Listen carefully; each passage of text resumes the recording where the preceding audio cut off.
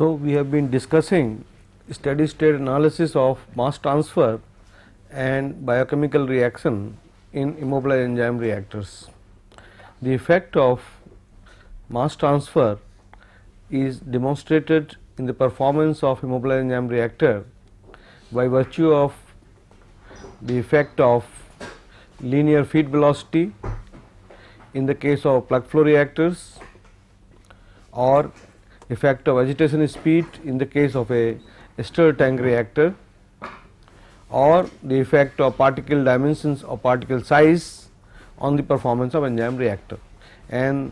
these parameters influencing the rate of enzyme reaction or the performance of the immobilized enzyme reactor demonstrate the role of mass transfer in the performance of the enzymatic catalysis. Now, we have earlier seen the role of external film diffusion as a result of a thin film that is present on the surface of the catalyst particle in the case of a enzyme reactor, and we have considered the interaction of the film diffusion along with the biochemical reaction in the case of a non-porous particle, and a combined external film diffusion coefficient KL along with the biochemical reaction constants was determined. The second case is about the pore diffusion, which in fact is much more pronounced in the case of enzyme catalyzed reactions, because in the case of porous matrices a very large surface area where the enzyme is present is through the pore surface in the catalyst particle. And so, obviously, the second case is if we consider a porous matrix in which the enzyme is immobilized throughout, will provide you the case of a pore diffusion regime. Now, in general, for an isothermal reaction, which usually most of the enzyme catalyzed reactions are, the effect of internal pore diffusion can be clubbed or can be expressed in a constant what we know as a parameter, what we know as effectiveness factor. The eta is called effectiveness factor. Now, eta essentially here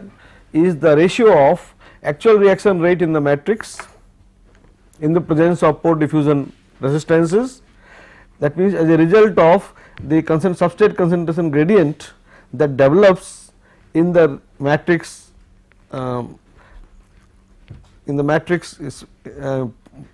phase to that of maximum reaction rate obtainable in the absence of any pore diffusional resistance. That means, if you consider particles, very fine particles in which the pore diffusional resistances may be negligible, or there are no substrate concentration gradient across the particle physical boundaries, and that means reaction is taking place in the particle at the same rate as in the bulk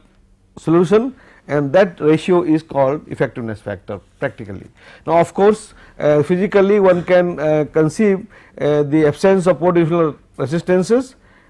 in the form of very small fine particles, to that of the particle which are of larger diameter and where the substrate concentration gradient becomes quite severe. Now, this effectiveness factor essentially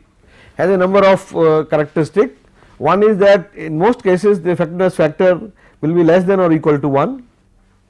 because the presence of pore diffusional limitations will always reduce the substrate concentration in the particle surface, and therefore, the substrate concentration at which the reaction will take place actually in the particle boundaries will be less than that in the bulk or at the surface, and therefore, the effectiveness factor will be less than or equal to 1. Of course, as I mentioned earlier,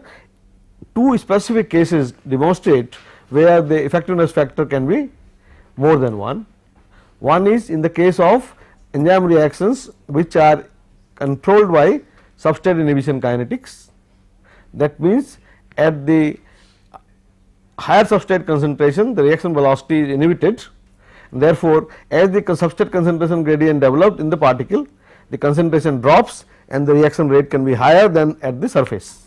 and therefore, the effectiveness factor can be more than 1.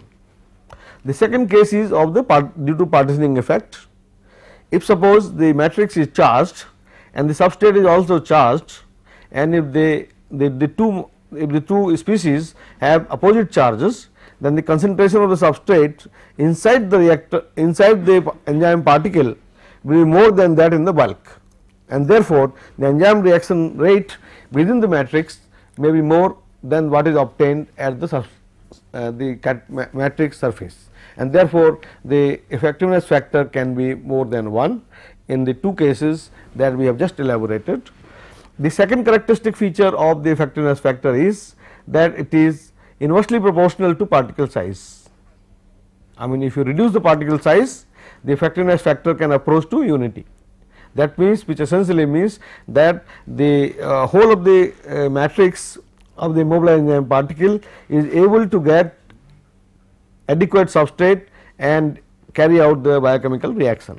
and therefore, and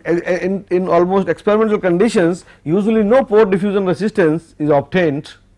That means, effectiveness factor is approaching 1 with particles of diameter less than 30 microns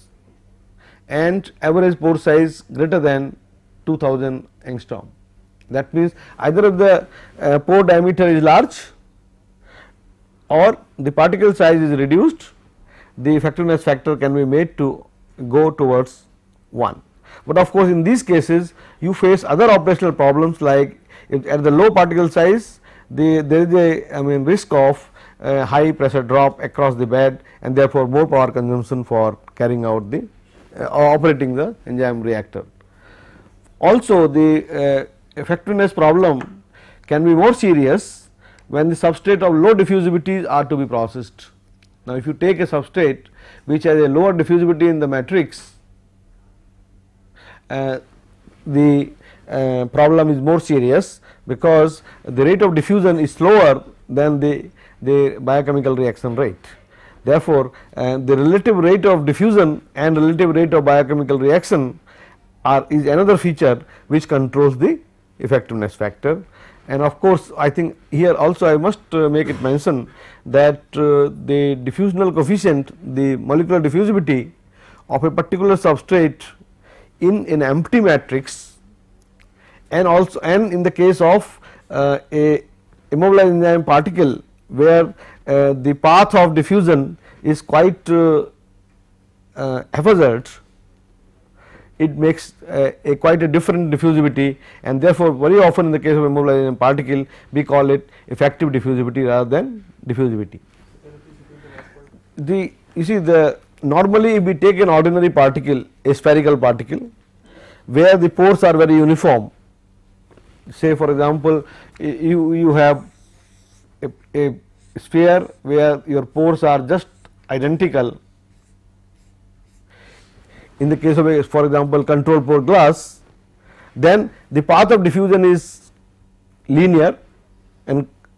of the same dimensions, whereas in the case of actual particles, what we encounter in the case of immobilized enzyme system, the path of diffusion is really not linear and uniform throughout the particle, and it can happen that you have pores almost going in a random manner in the whole particle, and therefore, the diffusivity that we obtain from the theoretical consideration of a spherical particle may be in effect different than what is obtainable of a particle of that dimension, assuming a uniform cylindrical pore.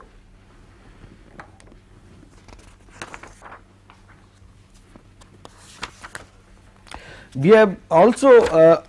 mentioned last time that if we want to analyze the simultaneous mass transfer and biochemical reaction in the matrix in an immobilized enzyme particle, it can be expressed assuming a cylindrical pore model. That means, we assume that the substrate diffuses into the particle in the form of a cylindrical pore, and I must mention that, as I mentioned just now, that in practice it may not be actually like a cylindrical pore, but just to simplify a geometric similarity and to analyze it, we are just assuming a cylindrical pore, and then instead of taking a diffusivity, molecular diffusivity, we consider a effective diffusivity which takes care of the random nature of the pores. Now, the simultaneous mass transfer and biochemical reaction in the matrix can be analyzed in the form of a second order differential equation,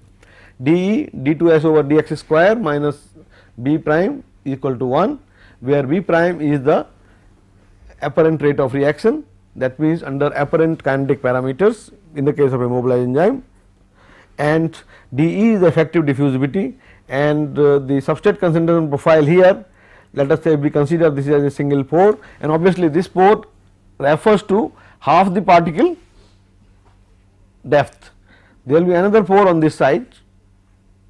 of the same dimension. So, whatever dimension of the particle we are considering, let us say if it is a palette of thickness 2L, we consider L as the thickness, because the substrate will be available accessible on both the sides. Similarly, if it is a sphere, then the radius is the major dimension which is importance here in terms of x, and therefore, one need to consider only half the particle for analyzing or making such a analysis for getting a analytical solution for the substrate concentration profile. Now, the substrate concentration profile for such a situation, for such a second order differential equation is usually obtained in terms of a Thiele modulus. Phi here is defined as a Thiele modulus in general, which is defined as a lump parameter like this, which is L into K true into S surface substrate concentration to the power m minus 1 upon dE and whole square root, and this is a general where K true is essentially the reaction kinetic constant in the absence of any pore diffusional effects, that means in the on the surface or in the bulk. Now, substrate SS is the substrate concentration of the surface, and m is the order of reaction, whatever is the order of reaction, and d is the effective diffusivity. Now, the solution of these differential equations is usually expressed in the form of Thiele modulus, and of course, a large number of workers have essentially given the solution of this expression both for zero order as well as first order reactions, which for which the analytical solution can be easily obtained. Now, in the case of Michaelis-Menten kinetics, if we put the V dash term in the case of Michaelis-Menten kinetics, which is a non-linear expression, the analytical solutions are difficult, and usually you sort of approach numerical solutions which have been also reported in literature. But very often for practical purposes, we try to look at our reaction conditions and assume and consider them that are they closer to zero order or first order, depending upon the percentage error that is involved in calculating the space time under the given set of conditions. Given set of conditions, as I say, are the inlet substrate concentration and outlet substrate concentration in the reactor, and within that regime, that means fractional conversion and initial substrate concentration. In that regime, if the reaction is more close to zero order, we very conveniently consider our system as zero order and make the design calculations, or if in case it is more closer, the percentage error is less. In the case of a first order kinetics, we go for a first order design calculations, but alternatively an exact solution using Michaelis-Menten kinetics also can be obtained numerically.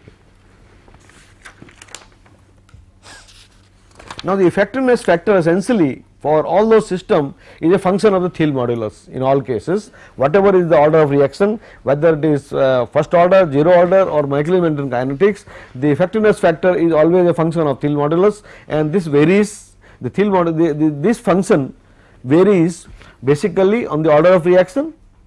as well as on the particle geometry.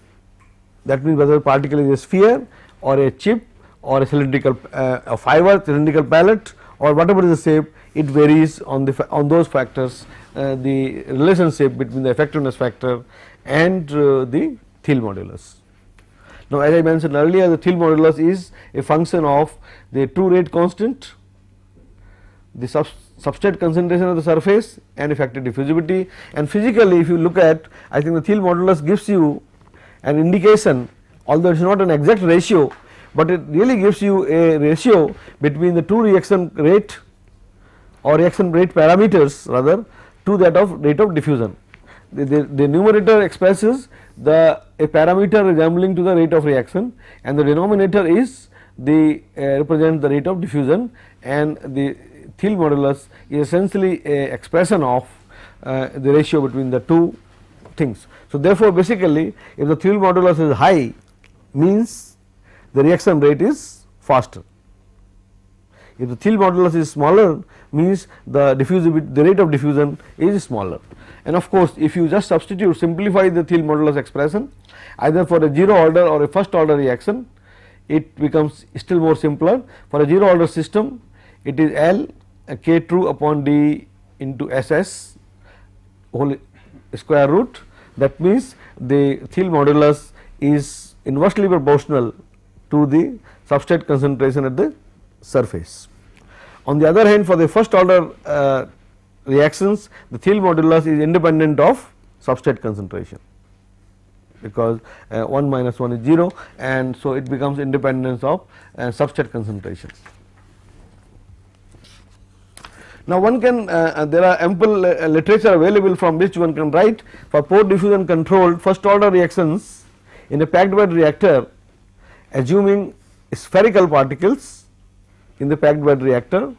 The effectiveness factor is given as 1 upon phi within parenthesis 1 upon 10 3 phi minus 1 upon 3 phi, and that is the relationship between phi and effectiveness factor. And using this effectiveness factor, then you can write down in your reaction rate expression, and for first order kinetics one can write the reactor performance equation as epsilon tau is equal to minus Km upon K2 E naught, which is essentially the first order rate constant, into ln 1 minus x, and the expression for effectiveness factor that is given in the parenthesis. Essentially the expression in the parenthesis is same as, and you remember we have defined right in the beginning that the reactor performance can be simplified by taking a reaction rate expression which is multiplied by effectiveness factor. And so therefore, the tau, the space velocity or the space time can be given by the same design expression which was used for idealized enzyme reactors, excepting that an effectiveness factor for a case has been multiplied to the system. And of course, for the first order kinetics, this is the effectiveness factor as we discussed earlier. Now, this is in the case of spherical particles. Now, the same expression when you talk about packed bed of chips, that means very thin films of very fine thickness, let us say of the thickness L. In that case, the tau is given as K dash m ln 1 minus x upon K2 dash E naught, and the effectiveness factor essentially here is different as 10 hyperbolic phi upon phi, where the particle thickness is very small. So, these expressions have been obtained analytically in the case of different particle size, like in the case of thin films, and for spheres we have mentioned even for cylindrical pallets, discs. They have a number of such expressions are already available in the literature which can be used. Now, based on this, I think one of the major probably studies which were reported in 70s was particularly on the mass transfer in immobilized enzyme reactor by Robito and Kittrell. They made physical measurements experimentally of the Thiele modulus and also calculated the effectiveness factor based on these expressions, and they gave for both spheres as well as discs of different thicknesses, and confirmed the validity of the first order reaction rate expression applicable in many cases of packed bed reactors.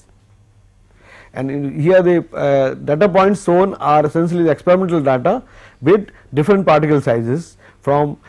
say for example from 120 microns to 1000 microns In fact, essentially they used control pour glass and immobilized it with glucose oxidase and measured the reactor performance with different particle sizes and made both experiment the value of effectiveness factor based on the experimental data, that means by taking as a ratio of the actual reaction rate for a particular particle diameter divided by the reaction rate at which particularly with a very small particle size, say 30 microns, and also calculated the same reactor performance using the analytically developed rate or the reactor design equations, and they found almost a very good fit both in the case of spheres as well as in the case of discs, and that is what confirmed the effectiveness factor. Y-axis is not, y-axis is effectiveness factor and Thiele modulus, and as a matter of fact the relationship between pore diffusion limitations and the Thiele and the Thiele modulus is expressed in terms of effectiveness factor, because if you know effectiveness factor you can have your reactor performance equation where you multiply your reactor rate expression. If it is a first order you multiply, let us say eta into K2 E0 upon Km, the first order equivalent pseudo first order rate constant for an enzyme catalyzed reaction, or if it is 0 order K2 E naught, and you multiply by effectiveness factor if you are aware of that. Another thing which also has been checked experimentally, another factor which influences the reactor performance as a result of pore diffusion, the effect of increasing enzyme loading. Basically what you are doing when you increase enzyme loading, you are changing the Thiele modulus. The numerator in the Thiele modulus which gives you the reaction rate constant is increasing because the concentration is high. So, a K2 E naught upon Km, if it is the first order rate constant in the case of a mobilized enzyme catalyzed reaction, then the value of E naught is increasing by enzyme loading, and therefore with enzyme loading, as you notice that as you increase the enzyme loading and in this direction and some arbitrary values of let us say 1, 10 and 100, you notice that effectiveness factor very sharply decreases. That means the enzyme becomes, or the reactor system, enzyme reactor system becomes more and more controlled by diffusional limitations, and when the enzyme loading is less, the diffusional limitations are less. I mean, as a matter of fact up to quite a large particle size it can be considered almost as free of diffusional limitations. So why is it so? As I mentioned that you see the increasing enzyme loading influences the increase in phi, the Thiele modulus. The Thiele modulus on the numerator if you see is your K2, that is the true rate constant, which is essentially in the case of enzyme reactor is K2 E0 upon Km in the case of first order, or in the case of 0 order it is K2 E0.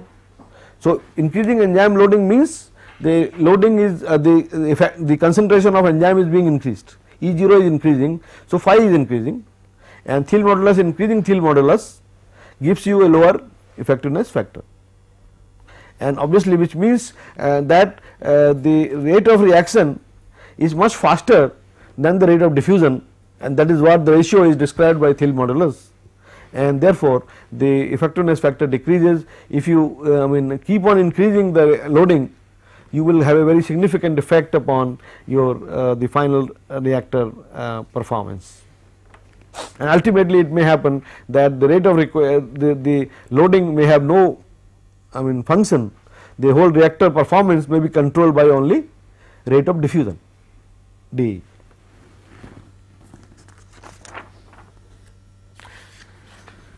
Here again another feature which in many cases have been numerical solutions have been found, where in the case of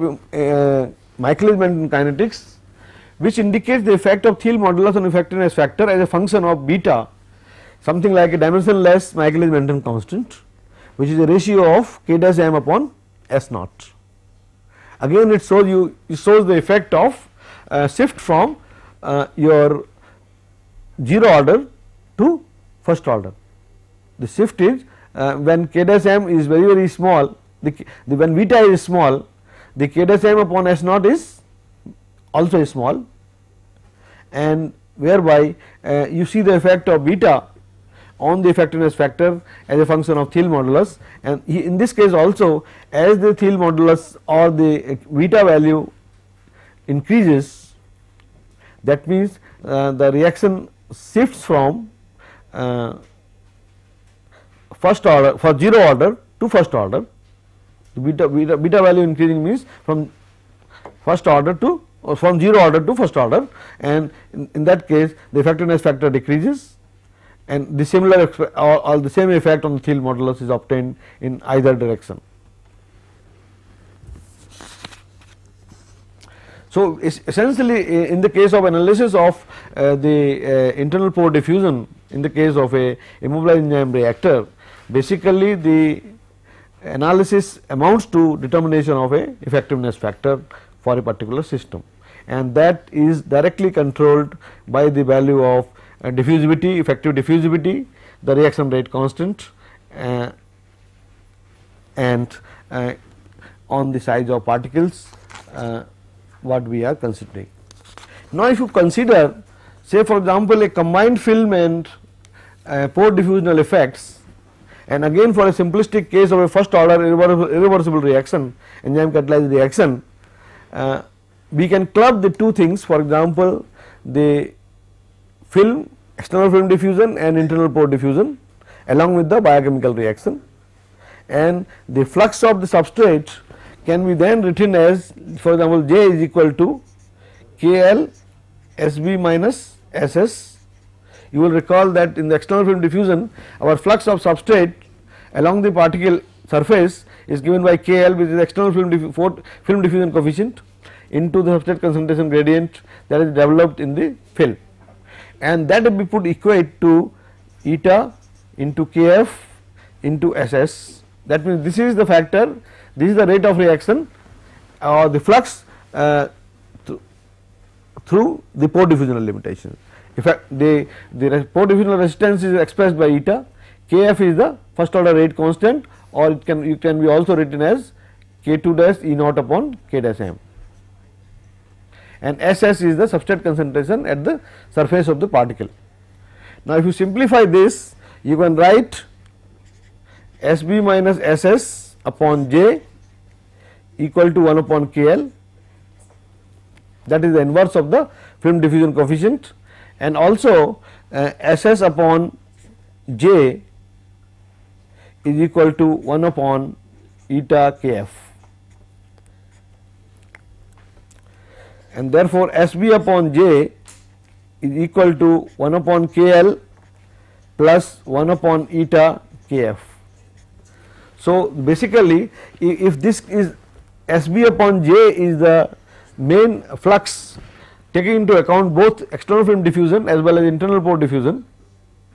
and the first factor 1 upon KL is the resistance provided by external film diffusion, the second expression is a resistance term due to pore diffusion limitations, then the overall effect is a sum of these two resistances, and therefore, one can obtain, now this essentially SB upon J will be the flux which will really be expressed in the case of a reactor performance, which experiences both film diffusion as well as internal pore diffusion. So, therefore, if you, for example, if you carry out a immobilized enzyme reactor, a continuous immobilized enzyme reactor, and determine the reactor performance, and if you assume that you just carry out the reactor performance, steady state reactor performance at various fluid velocities, that is a linear flow velocities, what you are doing essentially you are varying the KL value. We know that the increasing the linear flow velocity will influence the KL value, and 1 upon KL will be 1 upon KL will be increased by the increasing flow velocity, the KL will decrease and the 1 upon KL will increase. And so, if you plot, let us say, flow rate inverse versus the overall rate constant 1 upon K dash. Now, this is we are defining this K dash as a reaction rate constant, apparent reaction rate constant, which takes into account biochemical reaction, and also the external film diffusion as well as internal pore diffusion, and then you get almost a linear velocity with a intercept at 1 upon eta kf, where kf essentially is your pseudo first order rate constant. That means, if you carry out your reaction, basically to get such a performance, if you carry out the reaction at a low substrate concentration or even at a high substrate concentration, but the degree of conversion, fractional conversion is very high, where the reactor performance will be closer to a first order kinetics. You see, if you consider the reactor performance in terms of 0 order or first order kinetics, if you take any substrate concentration at the feed and carry out the substrate conversion to a very high level, and you will have the reactor overall reactor performance which is much closer to a first order kinetics. If the conversion level is not very high, then the reactor performance will be controlled by 0 order kinetics. If the outlet substrate concentration is also very high compared to the inlet substrate concentration, the reaction can be considered or at least approximated to be equal to 0 order kinetics. But if the conversion is very high, whereas so that the outlet substrate concentration is very low, then you can always approximate to be a first order reaction. And if you carry out that and carry out the steady state reactor performance as a function of flow rate and determine the overall reaction rate constant based on the reactor performance data, and then you can determine by the intercept 1 upon eta kf. Kf is assumed and is known to you depending on the kinetic parameters of the immobilized enzyme. So, the value of effectiveness factor can be theoretically calculated, and which gives you, and also the k dash is essentially the overall reaction rate constant, which takes into account the biochemical reaction and the combined film and pore diffusional effects, and which can be also used essentially, the k dash can be used as a first order rate constant for design of the reaction, the immobilized enzyme continuous reactor. Finally, I would like you to leave with a small exercise. That means, if we consider that the analytical solution of a internal pore diffusion and biochemical reaction can be determined by a second order differential equation, and if let us assume that we have given some solution for the first order reactions, if we assume that the reaction is towards 0 order kinetics, that means the initial substrate concentration used is high and fractional conversion is also not very high, where let us say if you start the feed inlet concentration say at 100 km value, 100 times the km value, and the final substrate concentration from the effluent is let us say 50 km, the whole reactor will operate almost closer to a 0 order enzyme. And if that expression can be given by dE d2s over dx square minus k2 dash E naught is equal to 0, and if you consider that we are talking of let us say a disc, a thick a sort of a cylindrical disc with a thickness of 2L,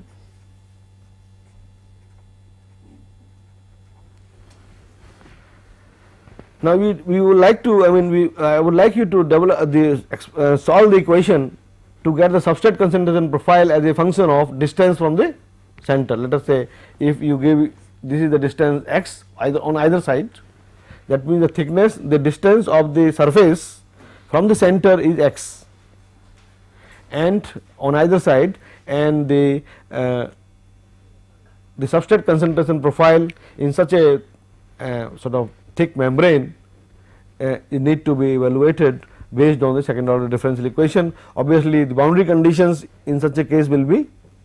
x is equal to L, S is equal to SS. Now, you can consider the substrate concentration as SS if you just leave out the external film diffusion, and it is SS, and on the other hand at x is equal to 0, that means at the center of the particle the ds over dx is also equal to 0. Under these two boundary conditions, if you simplify and get a expression for let us say S upon SS and rearrange that in the form of Thiel modulus, That means, essentially for a 0 order, phi 0 is equal to L k k2 dash E naught upon dE into SS to the power half, isn't it? Now, Thiele modulus will be this one, and so rearrange this expression in the form of phi and get the reactor performance, or you can also find it out that at what thickness from x from the center, at what value of x, let us say x is equal to some critical value of L, when the substrate concentration becomes approaches to 0. That means, that fraction of the enzyme will be ineffective, and the ratio of that the two, that is L over LC or other L over LC will give you effectiveness factor. So, I would like you to do this exercise and solve this differential equation under these boundary conditions and arrive at two things. One is the substrate concentration profile within the immobilized enzyme particle, and in terms of surface substrate concentration, and second thing is this length from the center, the value of LC at which the substrate concentration tends to be 0. If we assume that, then obviously your the boundary conditions will change, the boundary conditions will change. Is that all right? So, I think we stop at this point.